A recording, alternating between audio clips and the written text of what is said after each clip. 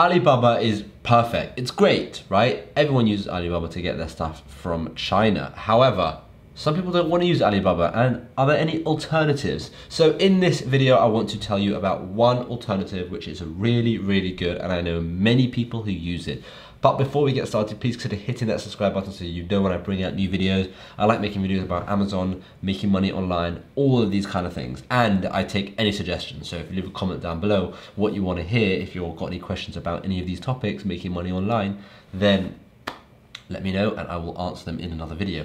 So let's have a look. So this is Alibaba, right? This is probably what you're used to. This is what you're used to seeing on my YouTube channel, right? This is pretty much it. However, let's get rid of Alibaba because this is the best Alibaba alternative video. So what's this? This is dhgate.com. And this is very similar to Alibaba. Most things come from China. And let me tell you how to quickly use it. So for example, you can search for pretty much anything. And then you've got all these flash deals here. So for example, let's go to these socks, okay? So you would click this, 2020 USA Professional Elite. They look like pretty good compression socks, I'm not gonna lie, they look really, really nice. Right, they're 72 cents to $1.55, right? 2 pieces equals 1 pair. And you can see here, this website is very different to Alibaba because as you go, the more you put in, the cheaper it will get. So if we put in 152, right? Well, firstly it's saying it doesn't have enough in stock, so let's put in 160. So maximum stock equals 100, even though it says that if you order more, you can get it at a bigger discount. So what I would personally do is I would contact this person if I was interested, but in actual fact, DHgate is a lot easier than that, and I know that was a bad example because that makes DHgate look quite hard to use. So let's click another one, shall we? And as you can see here, there's a lot of like random fake stuff. Like you've got Michael Kors here, which is probably going to be fake, and you've got this Nike stuff, which is going to be fake. So don't let that deter you because again, it's very normal for it to be fake. But look at this, wow, it's a huge teddy bear. So let's just click this one, right?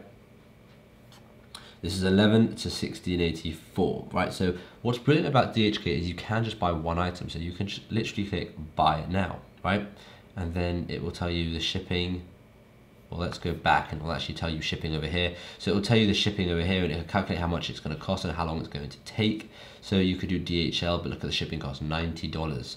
That's pretty crazy, right? Now what you can do here is you can also add. So let's say we have 31 pieces and you can see we're now at this price, which is $12.34 per item instead of $16.84. And we could put in even more, right?